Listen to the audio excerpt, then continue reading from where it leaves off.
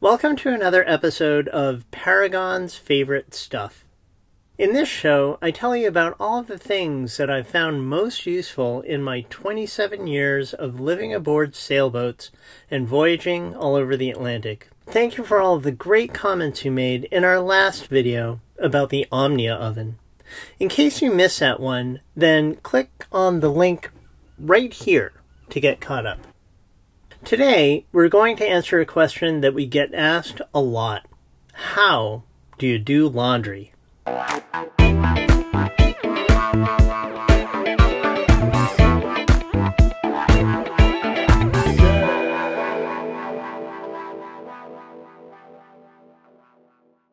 When I first started living aboard a Hunter 30 sailboat back in 1994, I got a year-round lease in a wonderful marina in Boston called Constitution Marina.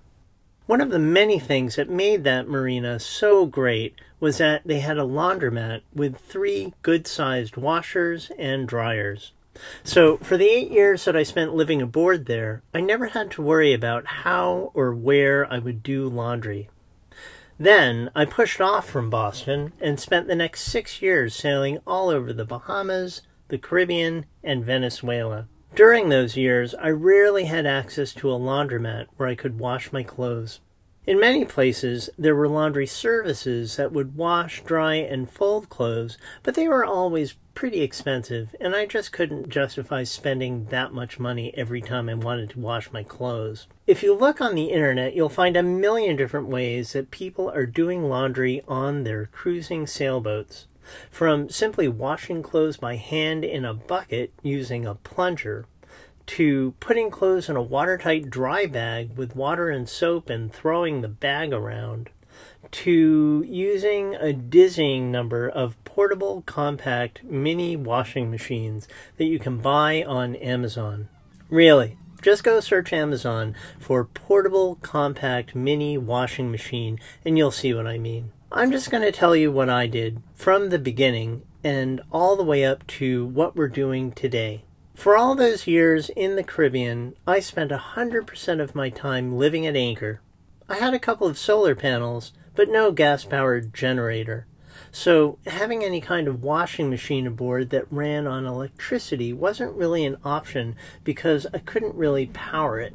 I also didn't have a whole lot of extra room on my little 32-foot sailboat to store extra stuff, so any kind of contraption that I had aboard to help me clean clothes had to be really compact.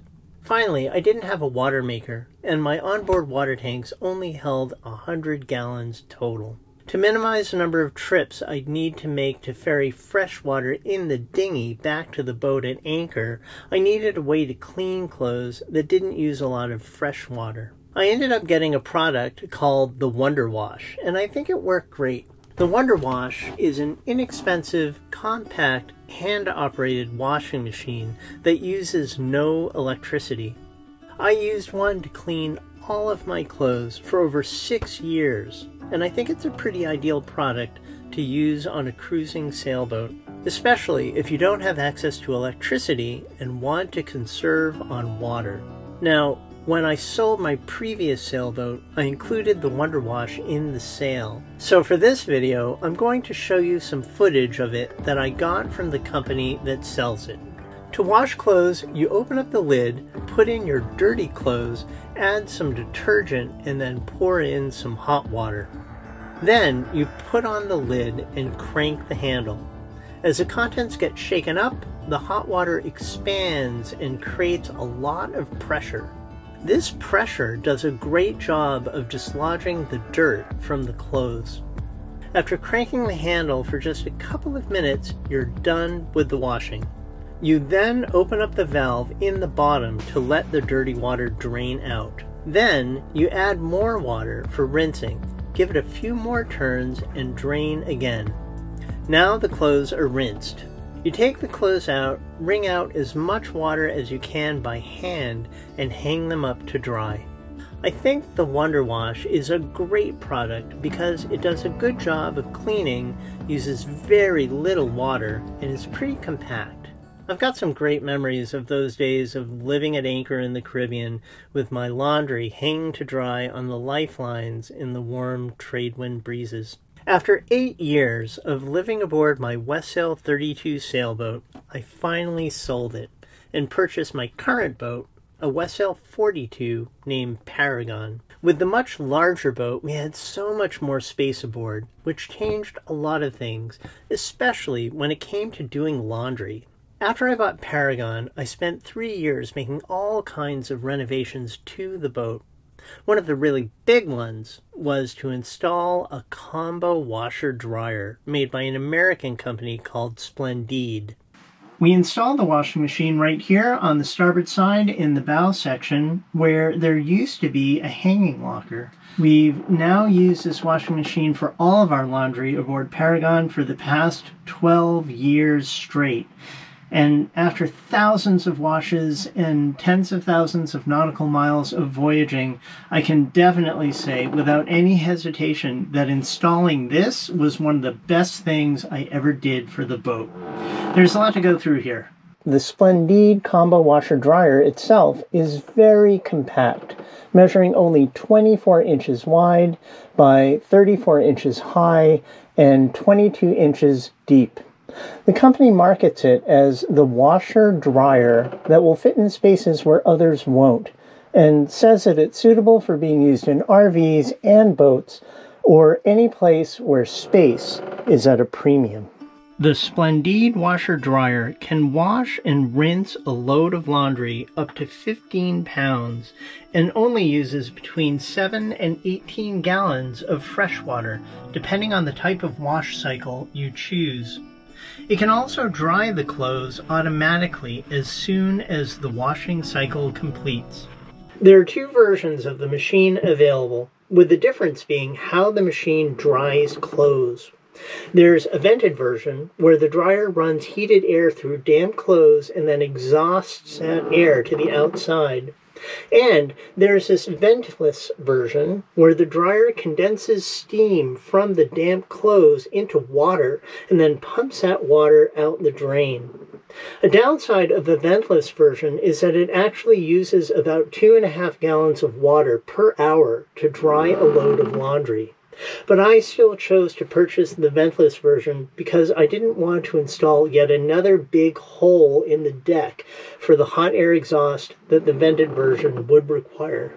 But we rarely ever use a drying function, as I'll explain in a minute. First, installing the machine was no small task, and it took a long time to design how we'd install it and then build out the installation. We had to demolish this area of the boat down to the fiberglass hull, and then glass in custom carpentry to hold the washing machine in place. We glassed in a thick plywood bulkhead behind the washing machine and then secured the washing machine to the bulkhead using these webbing straps.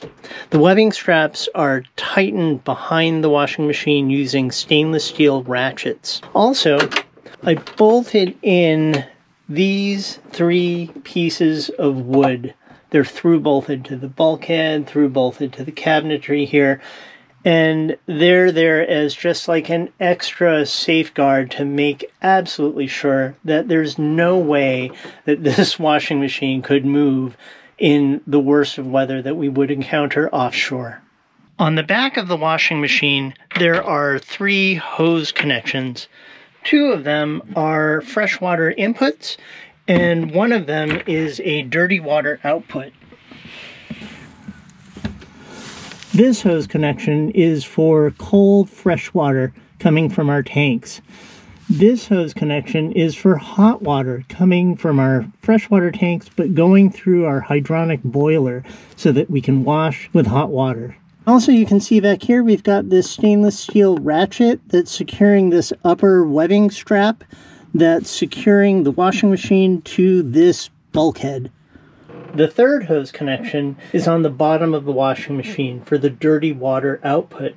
I connected it to a hose which I routed behind these drawers, and then behind this bulkhead, which is the sail locker, and then behind these lockers, and then over to this little port where it drains out into the sink and then goes overboard.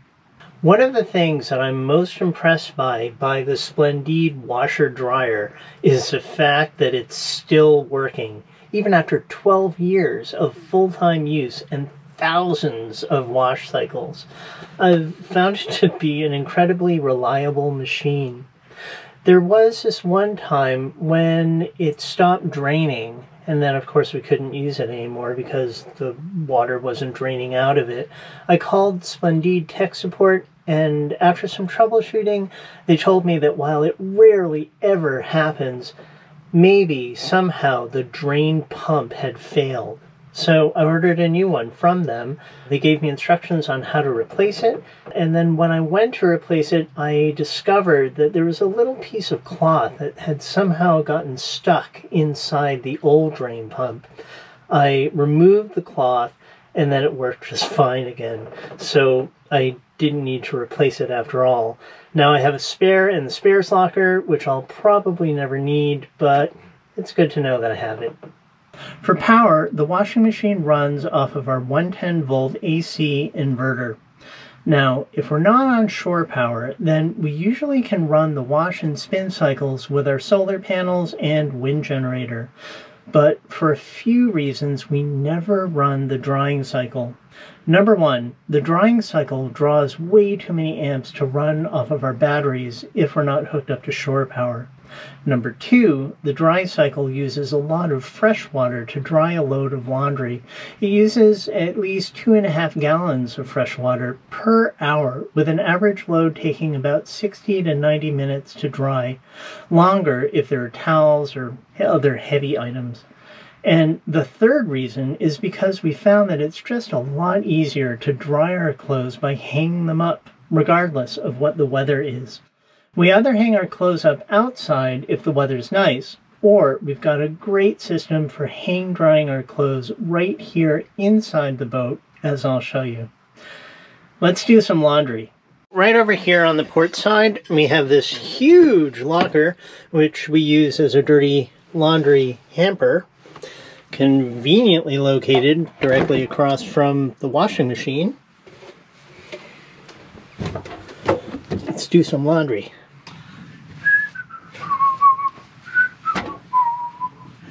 Laundry day on Paragon. They say that you can wash about 15 pounds of clothes at a time, but I usually just, I never actually weighed it.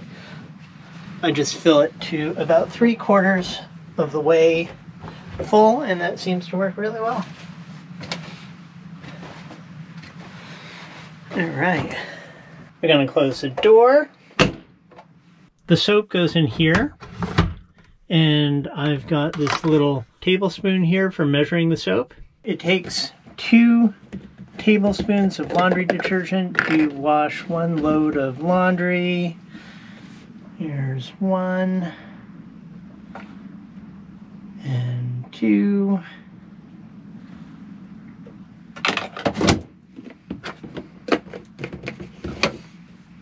Power on the machine. All the lights blink, and this one blinks red. And then I make sure to set the dry time to off so that it doesn't dry ever. And then you can set your wash cycle here. I've got all these options, but I always keep it on number 3 for regular. So it'll wash, rinse, spin, and that's it. So let's get started.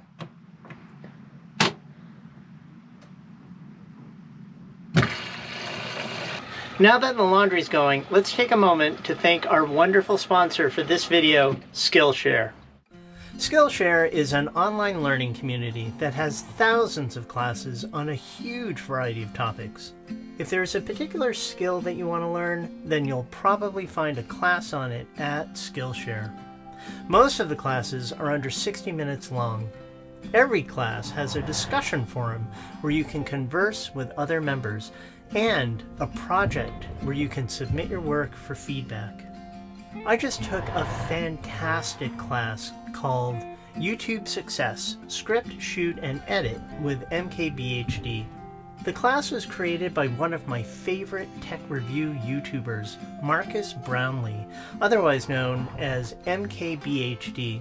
In the class, Marcus explains his step-by-step process for creating YouTube videos, from scripting and storyboarding to shooting and editing. I found the class fascinating and inspiring, and I was especially thrilled to learn some new editing techniques that are definitely going to improve my own videos. The first 1,000 people to use our link in the video description will get a 1-month free trial of Skillshare. What new skill would you like to learn? Click on the link in the video description and start your free trial today. Okay, back to laundry. From here it takes about an hour for the washing machine to do a load of clothes. It goes through the wash cycle. You know that because the wash cycle light is lit.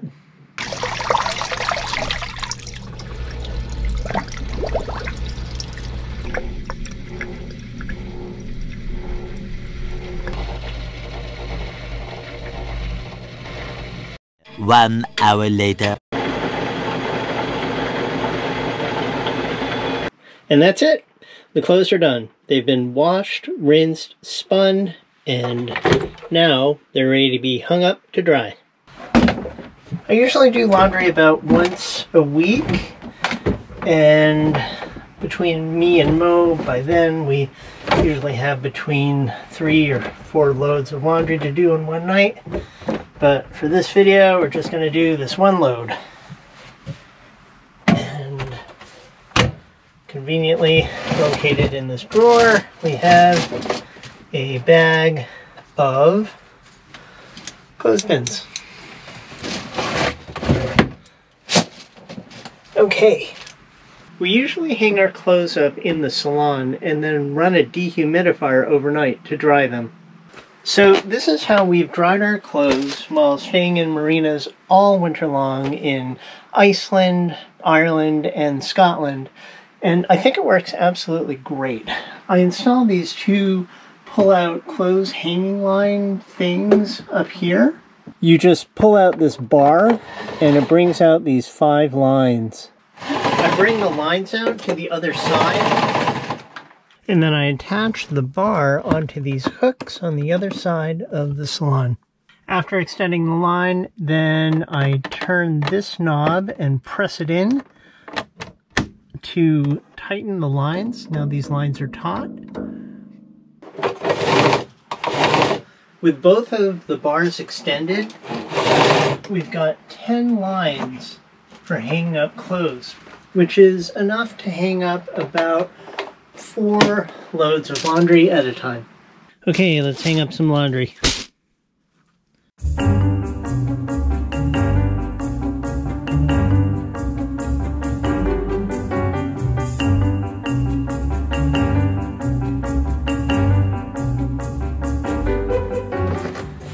This is a desiccant dehumidifier. We use it to dry the clothes overnight. And it's another one of those things that I'm so glad that we purchased, because it really has made all the difference in the world. Not only do we use it to dry the clothes, but I also use it to dry out the shower room after taking showers, and most importantly, to dry out all the condensation that builds up in the boat in the wintertime. This particular model is the EcoAir DD322FW Simple, and we bought it back in 2015 for about $200. It can extract up to 10 liters of moisture in 24 hours, even in temperatures as cold as 1 degree Celsius. You just set this switch to either quiet or turbo mode, and then turn this knob to set the desired amount of humidity. The dehumidifier will automatically turn off when the room reaches that amount of dryness, and automatically turn back on if it needs to. Unless I'm in a big hurry, I just leave it on the quiet mode, because that'll have no problems drying all the clothes overnight. As it extracts moisture from the air, it fills up this 3.5-liter water tank in the bottom, which you then take out and empty. By morning, this will be full of water. One of the great things about using a dehumidifier to dry our clothes in the salon overnight is that it can dry as much clothes as we can possibly hang up in the salon at one time. Maybe 4, maybe even 5 loads of laundry. If we were using the washer-dryer's ability to dry clothes, well, it takes like an hour and a half for it to dry a load of laundry. So it's just a lot easier to just do 4 washes in a row and hang it all up, and then it's all dry by morning.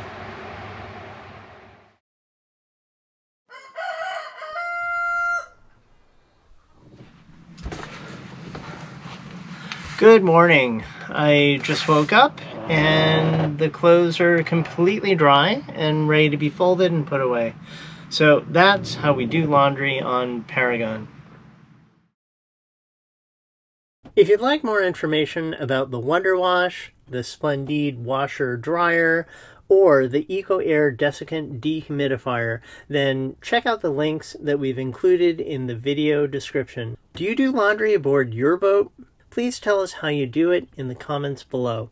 And if you like this video, then please don't forget to click like and subscribe. We'll see you in the next video.